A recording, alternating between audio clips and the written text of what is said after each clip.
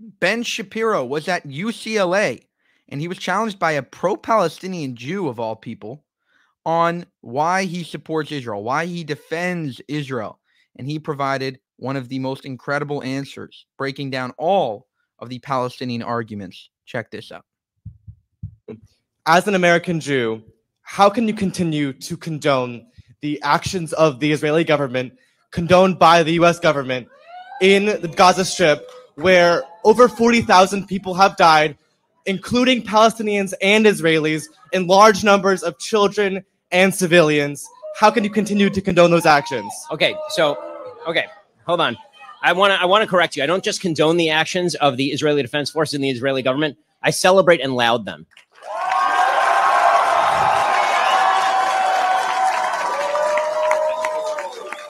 I'm not morally apathetic about what's happening.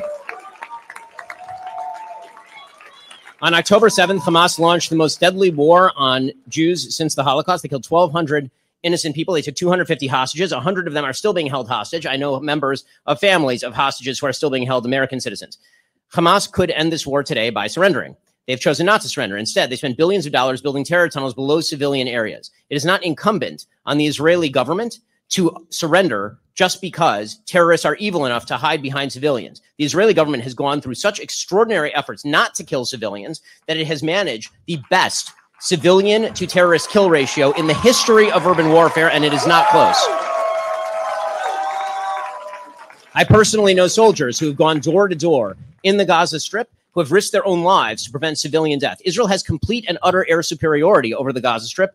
Turns out that Hamas doesn't have an air force. They just had a series of tunnels where they hid all their leadership while their people suffered after their people voted for them. And then they effectively established a dictatorship over the course of the last 20 years. Israel, with their complete air superiority, certainly would have had the ability to commit full-scale human atrocities had they wanted to. They have complete air superiority. They could have used F-35s and simply turned the place into a parking lot. They did not, in fact, do that. They moved vast scales of population. In fact, believe it or not, there have been more births in the Gaza Strip since the beginning of this war than there have been deaths in the Gaza Strip from the war itself. That is a very poor way to conduct a genocide.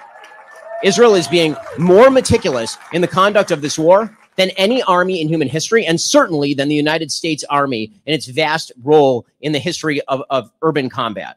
That is uncontested. What is Israel supposed to do? Simply say that you get to play tag, you take Israeli citizens, you kill 1,200 people, you hide behind a baby, you hide behind a civilian, and now Israel has to preemptively surrender? That is a great way to make sure that terrorists always win. What Israel has done ought to be celebrated by the Western world, because they've demonstrated that if terrorists decide to launch a war they cannot win, they will be eviscerated from the face of the earth, as they ought to be.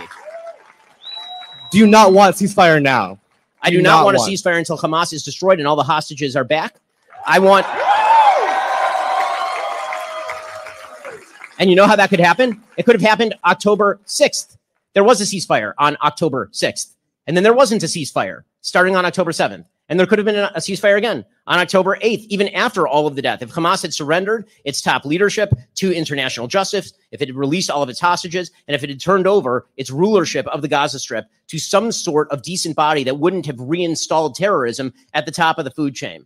I mean, what exactly is the excuse for Hezbollah getting involved in the war? Hezbollah isn't even in Israel. Hezbollah has nothing to do with Israeli territory, and they've been launching 8,000 rockets between October 7th and now. Now it's more like 12,000 or 13,000 rockets, hundreds of them every week. What is the justification for that? There's only one way to defeat terrorism, and that is to win. You do not win wars with ceasefires. You do not win wars by losing.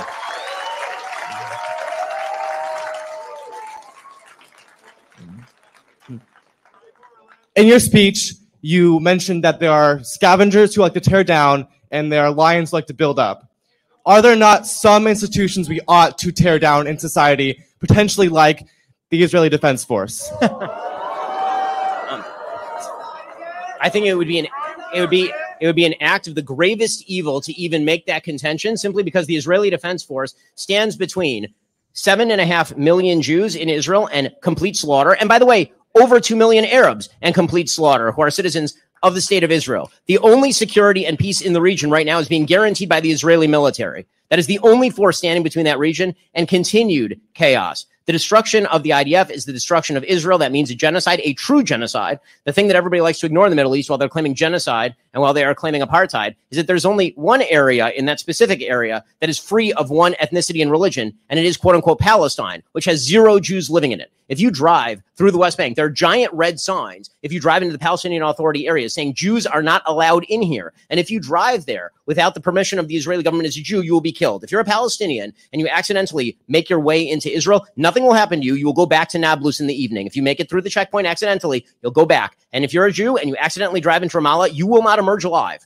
That is not, if we are talking about which force here is a force for good and which force here is a force for evil, there is no question what the distinction is. If we're going to talk about institutions that ought to be torn down, we should start with the legacy media, which seems to have radically misinformed you. Wow. Amazing job by Ben Shapiro destroying that pro-Palestinian Jew. I want to leave you with an incredible quote from Rabbi Meir Kahana. I'd rather have an Israel that is hated by the world than an Auschwitz that is loved by it. As much as the world will scream at Israel that they're committing the wrong thing, Israel will continue until total victory. For more, subscribe to this channel. And if you want to help us make more of these videos, you can subscribe to our channel memberships for more exclusive content.